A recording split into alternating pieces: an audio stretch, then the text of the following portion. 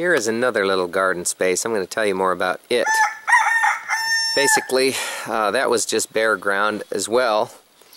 And I had a dump truck, big 10-wheeler, drop a big load of basically bottomland. It's not A-grade topsoil, but put it right there. I've put wood chips in there, rototilled it in, put the little fence around there. It's nothing glamorous, but it does the job. And I've got some scrap logs laying around the edge just to kind of keep the soil in all the way around. And I've got it all planted, packed it down so the seeds kind of get locked into the dirt. The rain came last night, and boom, my garden's in gear. That Swiss chard there has been in all winter long. So this year, 2012, it's April, early April. I've got some peas in. They're right in there, some peas, and some corn starts right there. And I have a bunch more beans and corn, and I have several other things in here. Like starting right in here, I have some onions and some carrots, some lettuce, and spinach. Lots of corn, lots of beans, lots of peas in this garden. That is a peach tree. I planted that when it was small. It's jamming. It's doing well.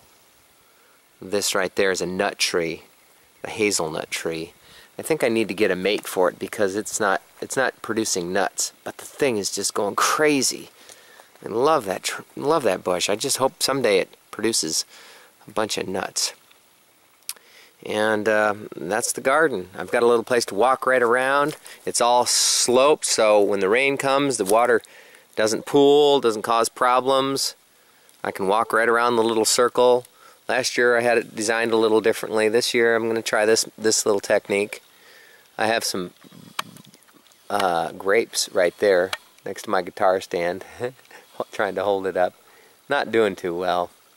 Soil is too acidic over there. I didn't dig a big enough hole. There were some rocks in the ground. So anyway, it's just kind of holding on there. But the Swiss chard's sure good. And I hope to have a lot of food come out of this garden. Your situation might be totally different. You might have a backyard in the city or whatever that it's it's just grass right now. But this is a situation that's in the mountains, it's in the woods. The soil's not that great, so I've built it all up, and this is what I have. I'm not trying to win any awards with beautiful fences and all that crap. This is just scrap fencing I got from my neighbors, and this little trees that I cut up and pounded in the ground with a sledgehammer, and it does the job. There it is. And hopefully I'll have a nice garden. I might go along that fence row and spray a little Roundup and get rid of all those weeds right there, because those things are menacing. Alright, that's the story.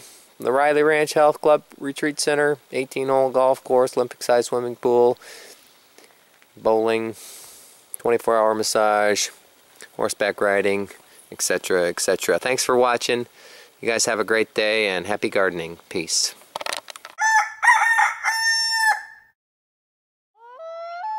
Last but not least, a little bonus track here.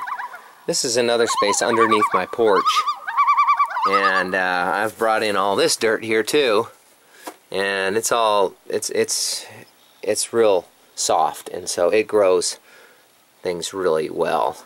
I've got some potatoes down there, and I'm going to plant the fire out of this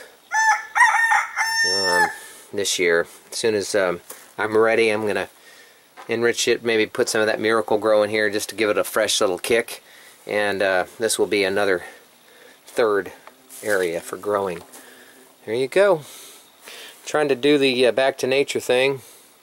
I believe in independence, freedom. People, if they can provide for themselves and live off the grid and away from the government and not have to depend on everybody, and they don't have to live in the city, bumper to bumper traffic, more power to them. Different strokes for different folks. This is how I roll, and I just love it here.